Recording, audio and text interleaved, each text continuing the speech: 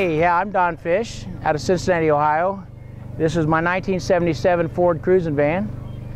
They came out in 77, kind of a factory paint. This is the original factory paint. Everything on it's factory original from 1977. They made a matching Pinto cruising wagon to fit this scheme. I do have one of those as well, but it was kind of neat. They came out with a set. So really haven't, you know, keeping it up is the toughest part. It almost was easier when I customized some vans than it was to try to keep a van bone stock, because you can't really, you know, if you want to keep original paint, you just can't do a lot to it. But I've tried to find every piece and part, you know, and you know, keep things like mirrors and hubcaps and stuff on it. You can have problems with those coming off sometimes. Parts are hard to find. Grills, when you're looking for a grill that's 40 years old and they only made it for 3 years, that can be a tough commodity to find. Yeah, buddy. So you try to stay out of rocks and geese. The van is pretty much the way it came from the factory. The inside, there's a bed, and it had to have that to sleep. But I have tried to keep the seats in pristine, and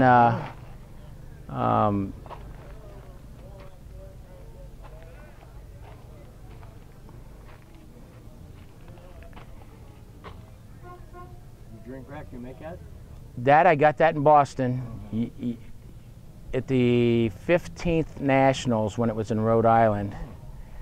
But I have modified it some. Yes, I've cut it down and done some woodworking on it. Okay, so you got laundry doors and carpeting. The little bed, these are all factory. This is all factory. All this carpet is factory. This all came the way it is, except for this bed.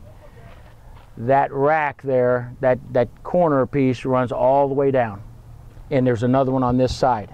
When you lift these up, that's all my storage. But I needed a place to sleep. You know, as many van and truck ends that I go to, you have to have somewhere. Functionality comes in somewhere.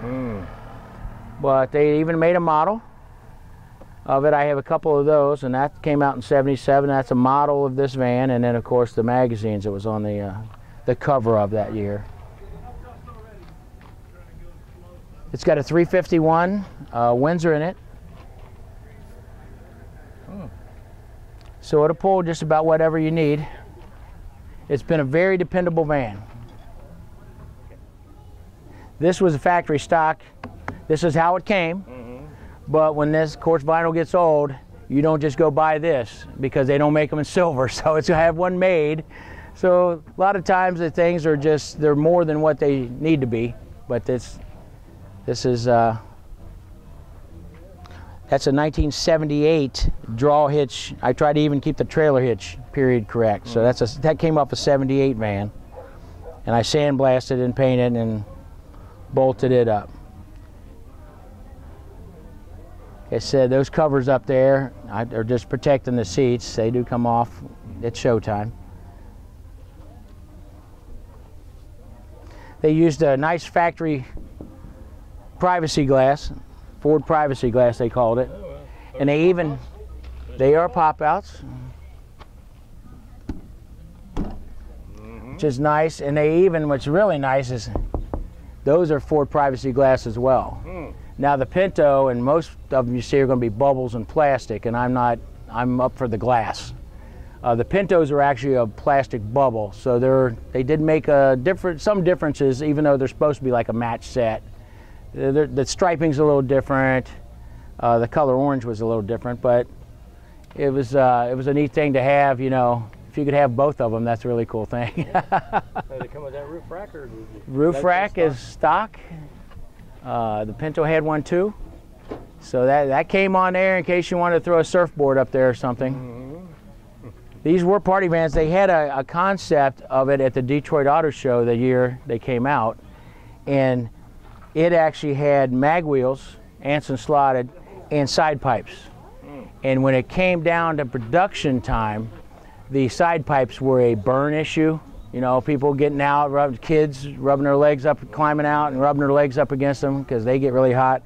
And they did away with the mags too. It was an actual option you could get from the dealership separate. It wasn't like a simple option, but it was anyway. They could be found, and but when they actually came down the production line, this is what they came up with. Yeah. The wheel covers.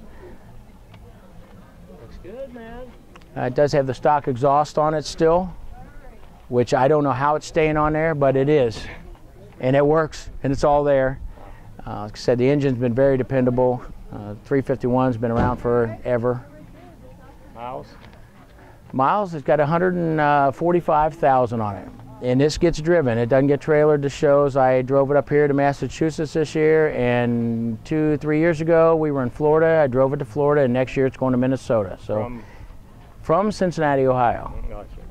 So it gets a little travel time, but it also, you know, this doesn't get just parked out all winter time. I do keep it in the barn. It gets a little protection, but it seems like every time I pull it out to go to an event, it rains, so it does get water.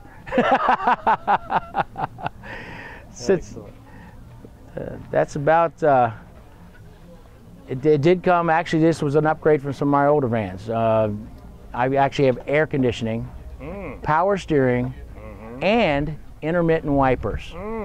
Wow. I'm waiting on cruise control some year. That'd be nice. From a much newer van. That would be nice. Yeah.